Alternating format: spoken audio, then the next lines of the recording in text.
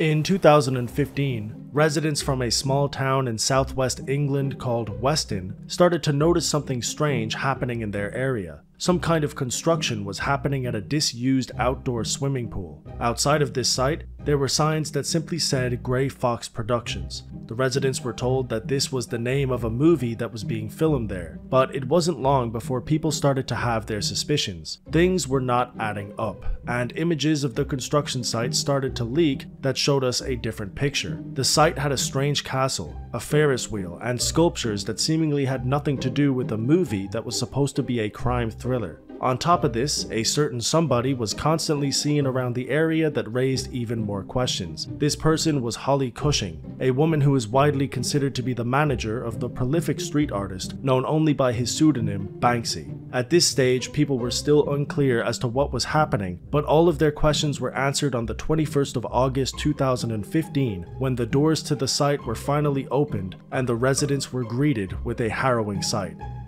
Dismaland, an art project that is one of the most ambitious exhibitions Banksy has ever made. Described as a bemusement park, Dismaland is an entire world of its own, filled with disturbing and unnerving art pieces from 58 different artists and 10 original works from Banksy himself. Over the course of 36 days, thousands upon thousands of spectators visited the park to see pieces that were filled with social commentary, political satire, and harsh truths. This is one of the most complete, complex, and nuanced pieces I have ever discussed, so today I'm going to be taking you on a tour of Dismaland so you can get an idea of how eerie, strange, and groundbreaking this theme park truly was. In these videos, I try to start with a bit of background on the artist in question, but in this case it's obviously quite difficult given how much anonymity surrounds Banksy's name. All you really need to know is this: Banksy was most likely born in the mid-70s a few miles away from Bristol. Simon Hattenstone, a prolific journalist and interviewer for The Guardian, is actually one of the few people to meet Banksy in person. This was in 2003, so the info is 20 years old, but it still gives us a good idea of Banksy's age, what he looks like, and where he came from. In that same interview, Banksy said that he was a teenager who constantly got into trouble, he was expelled from school, and even spent a short amount of time in prison for various different crimes. His escape from this was art, which he started to pursue at 14 years of age. He was a member of a well-known group around Bristol called Dry Bread's Crew, or simply DBZ, but he was also working on his own material during this time and eventually became a solo artist. He was heavily inspired by different artists around Bristol who were part of the underground scene. One of his biggest influences was another artist by the name of 3D, otherwise known as Robert Del Naya, who is also the founding member of the hugely successful trip-hop group known as Massive Attack. There have been many theories that actually suggest that Robert Del Naya is Banksy. However, there are some inconsistencies that poke holes in this theory. At the very least, they are said to be friends, and it's possible that they have worked together on a number of occasions. Regardless, it wasn't his identity that made him famous, it was his art, and one of his breakout pieces was a mural called Mild Mild West, a piece that criticized the riot police around Bristol and the rest of the country. It quickly caught the eyes of the public, journalists, and various different news outlets. It most likely opened a lot of doors for Banksy, who became a household name in the 2000s. From here, there are a lot of creations that I could talk about, as Banksy traveled around the world creating murals and exhibitions that were widely publicized and discussed all over the globe. Here are a few pieces that we'll quickly cover to give you more context to Banksy's work. In 2003, Banksy created the piece Love is in the Air, otherwise known as Flower Thrower. It has become one of his most well-known creations, and the most popularized version of this is a mural that was painted in Bethlehem, Palestine. It shows us a man with his face covered in an aggressive pose throwing a bouquet of flowers. It's actually quite similar to the Mild Mild West mural we discussed earlier, and this is because this kind of imagery is consistent in Banksy's work. He not only utilizes flowers, but many other things that could be perceived as colorful, innocent, or even childlike. Using this kind of imagery to cover subjects like war, poverty, and discrimination was incredibly effective, and when people saw a Banksy piece like this one, it was difficult not to stop and think for a second. Speaking of, arguably Banksy's most popular piece ever made is a good example of how he mixes innocence with darkness. Girl with Balloon was created in 2002, but it wasn't an official mural until 2004, when this version of the piece was found on the Waterloo Bridge in London. Soon after this, other murals popped up in Shoreditch, Israel, and various different parts of the world. There was also limited edition prints that were made, and in general, it was distributed on a much wider scale than his other work, which may have been the reason it became one of the most popular Banksy creations of all time. It could also be the simplicity of the piece. It simply shows us a girl with her hand extended, reaching out for a heart-shaped balloon that is being taken away by the wind. It's simple but effective, and it's not surprising that it became so well known. In recent years, the piece gained massive publicity because of an auction that happened in 2018. An adaptation of the original piece, created by Banksy himself and given to a friend in 2006, was sold for around £1 million. Within a few seconds of this happening, the painting essentially self-destructed. It was released from the bottom of the canvas and it shredded half of the painting. According to Banksy himself, he designed this painting to self-destruct the second it was sold, and it was actually supposed to shred the entire thing, but it simply stopped halfway. This actually created a new piece in its own right, which was titled Love is in the Bin, and this painting sold for £18.5 million, making it the most expensive piece that Banksy has ever made. It has been quoted as the first artwork in history to have been created during a live auction. We've talked about Banksy's first piece, his formative work, and his most popular piece, but it's time to start talking about the subject of the video, and what I think is the most ambitious exhibition he has ever made. It all starts with a series of paintings made by a man named Jeff Gillette. In 2010, Gillette created a very popular solo exhibition called Dismaland, which was a series of paintings that showed Disneyland in a post-apocalyptic setting. I highly recommend looking into these paintings yourself in your own time, as they are both brilliant and haunting. For obvious reasons, these paintings caught the eyes of many people, and one of these people was Banksy, who reached out to Gillette in 2015 to purchase one of his creations and to let him in on a well-kept secret. Banksy was working on something that was more than likely inspired by Gillette's work called Dismaland. But instead of a series of paintings, he would use his resources and his money to literally create a theme park in the middle of the UK that would bring this dystopian imagery to life. He asked Gillette to be a part of the exhibition, who quickly said yes. 57 more artists would create pieces for the exhibition to bring Dismaland to life, and on the 21st of August of that same year, the doors opened. What you are first greeted with when you enter Dismaland is a harrowing sight, a grey building with no life to it whatsoever. When you walk into this building, you will be greeted by a security screening room with employees that are not happy to see you. People are stopped, searched, and asked intrusive personal questions. Immediately, the energy is unwelcoming and tense. When you get through the screening process, you will be met with an overwhelming sight. An array of strange-looking sculptures and various different employees scattered around the park that look void of any emotion. These employees are all holding up black balloons that contain a depressing and self-deprecating message. I am an imbecile. Not a single person who is working at the park looks happy to be there, and this will be a reoccurring trend. Dismaland is vast and confusing, and like I said, there are dozens of art installations and exhibitions to look at, but here are some of the most interesting pieces. One of the first things you'll notice is an installation called the Big Rig Jig, a looming structure that towers over the park.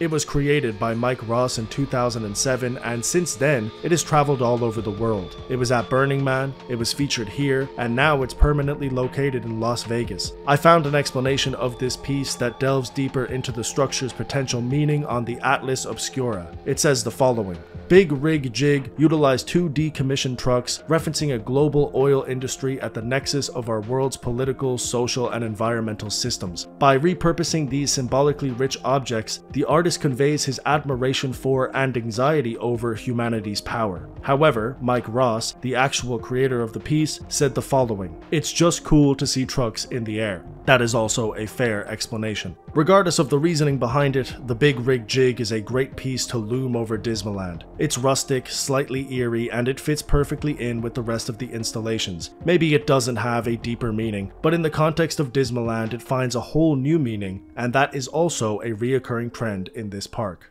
If you look to the right of the big rig jig, you will find an installation called Pocket Money Loans by an artist known as Darren Cullen. It was a place where kids could get an advance on their pocket money for a mere 5,000% interest. It also has a trampoline installed inside the actual exhibit so that the kids who visited there could jump on it to see the small print and the top of the building. This was right next to the children's play area, which was also a desolate looking sand pit that featured nothing but broken, run-down objects that the kids could quote-unquote play with, although they wouldn't get much out of them if they tried. Finally, for the kids, Dismaland had a merry-go-round that was filled with horses that genuinely looked happy to be there. They were all painted in different colors and even had names written on them, giving them their own unique personalities. Unfortunately for these horses, in the middle of the merry-go-round, a lone butcher sits on a box titled Lasagna. Behind him is a horse that met a grisly fate, and it appears that these horses are not just here to be ridden. This was a pretty direct reference to an actual scandal that happened in the UK and different parts of Europe 2 years prior in 2013, where actual horse DNA was found in frozen burgers, lasagnas, and various different pork products, causing a huge recall across various different stores. This installation does a great job of satirizing that, but it's also quite creepy, giving the horses names and different colors only to reveal the true intention behind what they're doing is effective and unnerving to say the least. The interesting thing about all of these installations I just mentioned is the fact that Dismaland was actually visited by families, so many children did attend this park, which led to photographs of unenthused children in the area who were genuinely let down by the experience. It's funny in some ways, but it also shows you how effective Dismaland truly was at being a bemusement park. It really did live up to the name in many ways. Not every piece was made with kids in mind, and some of the exhibits were a bit more mature than others, such as the refugee boat that floats eerily near these exhibitions, a piece that was actually made by Banksy himself and fittingly called Dreamboat. Another sculpture that was also made by Banksy shows us an orca jumping out of a toilet into a hoop that it clearly cannot fit through. This is widely thought to be commentary of the abuse that orcas faced in SeaWorld, which was heavily exposed in the documentary Blackfish. These orcas were caught at an early age and taught tricks to entertain SeaWorld spectators, but the extreme stress that this caused ultimately led to aggression. An orca named Tilikum killed 3 people while it was held captive, and this piece seems to be a critique of the needless stress that these animals are put through for people's entertainment. This is also notable because it's the second exhibition that reflects on how major corporations treat animals.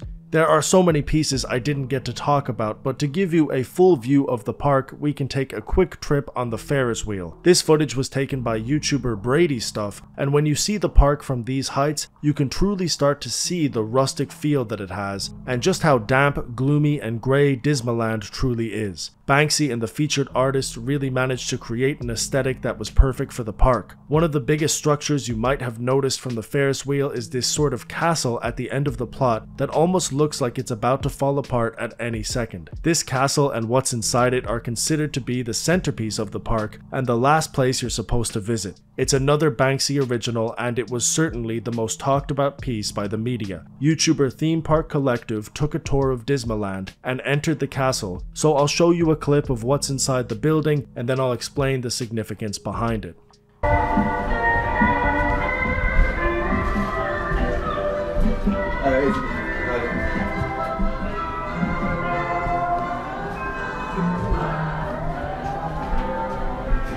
It's dark and it's dismal in there and there's strobe lighting.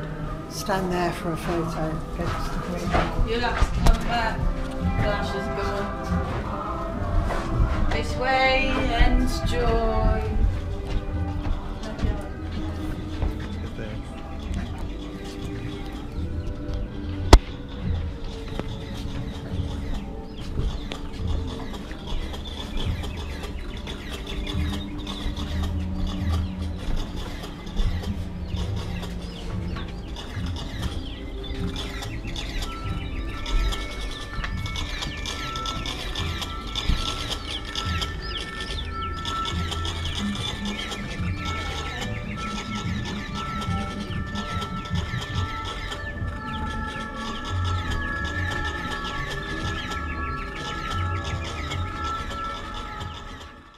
So that might have been a little bit jarring, but this is what was inside of the castle. As you can see, it is a pretty grisly interpretation of Cinderella. She appears to have crashed her carriage and is presumably dead. Around her, there are mannequin photographers with motorcycle helmets who take flashing pictures at such a quick pace that they almost look like strobe lights. That is why it's difficult to even make out what's happening in the video or the room in general. This is commentary on the death of Princess Diana, who died in 1997 in a tunnel in Paris when her driver, Henry Paul, lost control of the vehicle and crashed into a nearby pillar. Paul had been drinking at the time, which played a factor into the crash, but multiple different photographers on motorcycles were taking flash photos of the vehicle, and there are a few images that show us the distress that this was causing for the driver. This is the final ever photo that shows Princess Diana alive, and we can see that Henry Paul is yelling and Diana has turned her head away from the photographer. Another chilling detail about Banksy's piece is that after Diana passed away, the photographers continued to take photos. Although some of them tried to help, most of them didn't,